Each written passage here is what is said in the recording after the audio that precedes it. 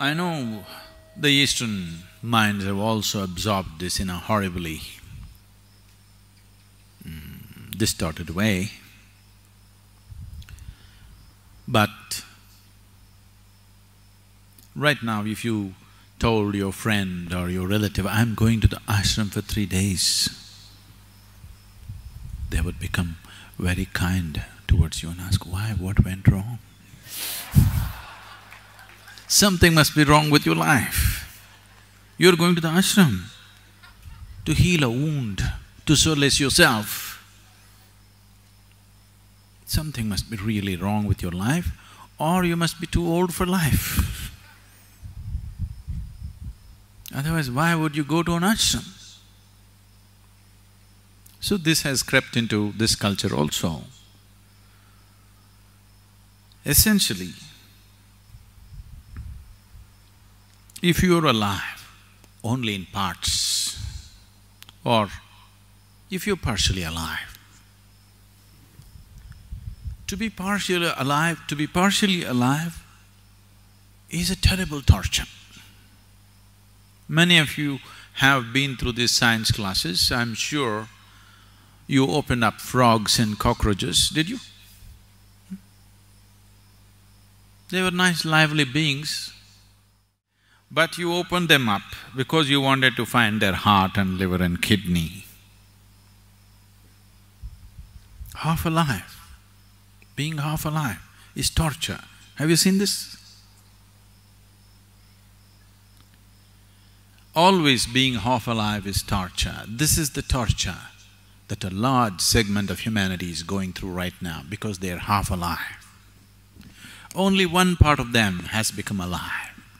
Only their physicality and mentality has become alive. The rest of it is yet to become alive. Half-alive people will suffer everything.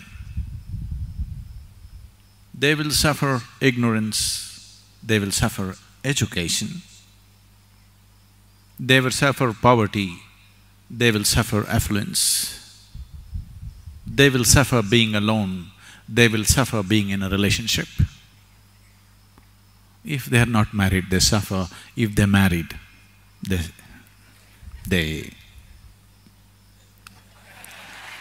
they don't have children, they suffer that.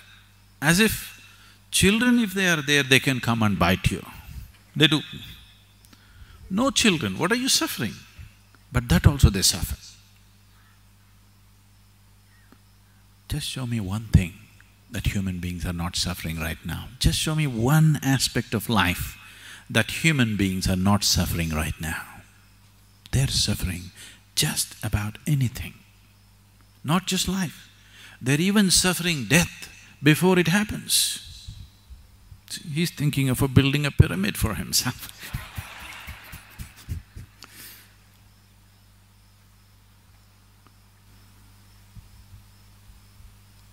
That which is and that which is not, everything they suffer. This is not.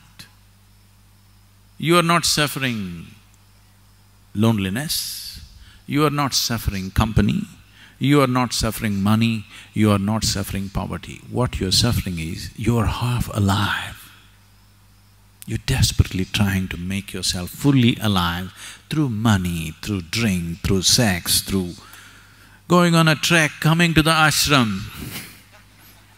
In so many ways, you're somehow trying to make yourself fully alive, which is yet to happen fully. Here and there you feel a burst of aliveness, but again it ebbs down. So, when people are constantly half alive, pleasure becomes an important part of your life, very important part of your life. Without it, you cannot exist. Pleasure becomes paramount in your life when you're only half alive, when physicality is all that you know. Pleasure becomes of immense importance in your life.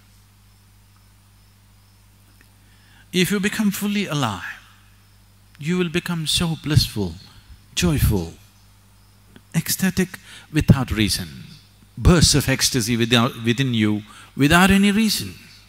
It's almost embarrassing. Now, the thought of pleasure just evaporates. Looking for a drink, looking for some kind of pleasurable thing just evaporates out of your mind because you're fully alive. When you're fully alive, pleasure disappears.